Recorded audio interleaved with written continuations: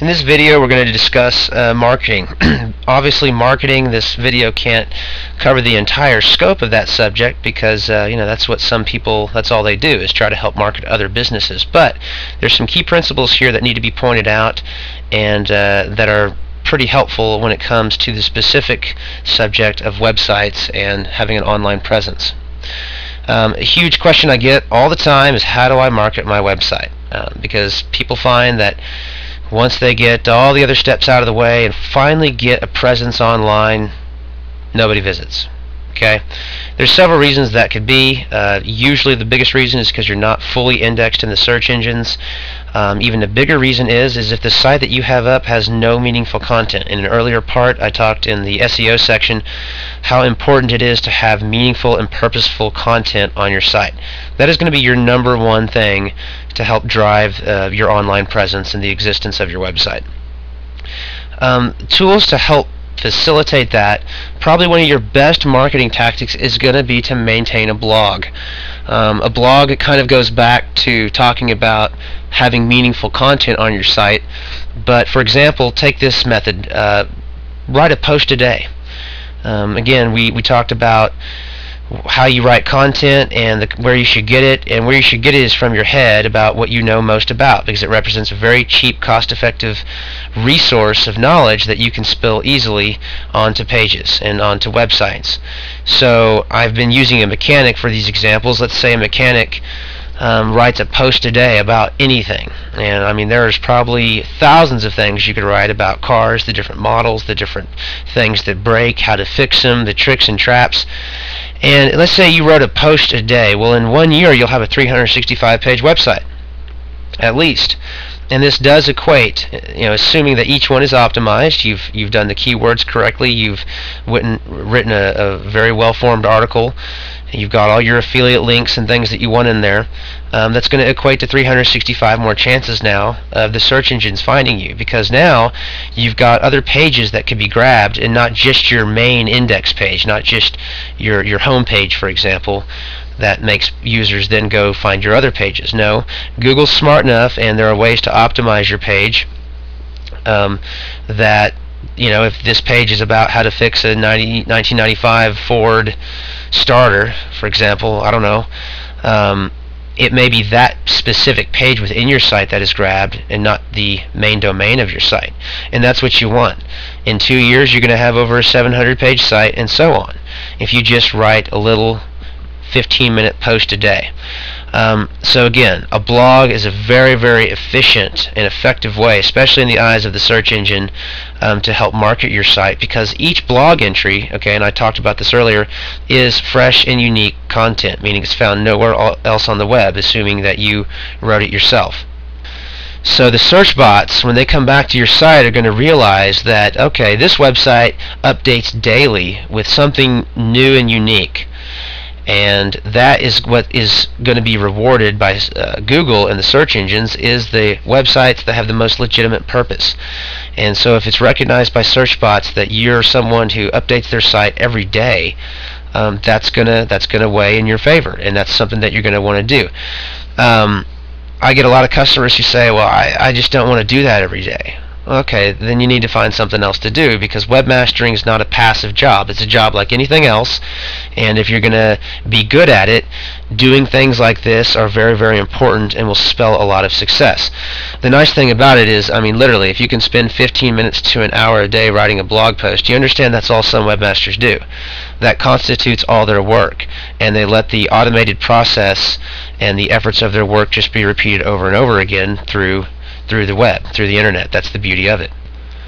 But nothing is going to be just totally automated. To have a really good presence, to have a great optimized site, and for the search engines to really favor you, and for marketing to be successful, it's going to be a site that you're going to want to maintain and update with fresh and unique content. So this is where a blog comes into play, because it is a tool that helps you organize pages, basically, and you can organize them by month, by most recent, seen first. There's many options, many ways. So a blog is a great way to help market your site. Another great free way is networking. Find other webmasters out there that are not direct competitors, but that your sites complement each other. For example, let's say, for example, I did not do graphic design. I do graphic design, but so in this example, let's just assume that I didn't do graphic design. All I did was web development. I just, helped maintain and produce the code that make your website function.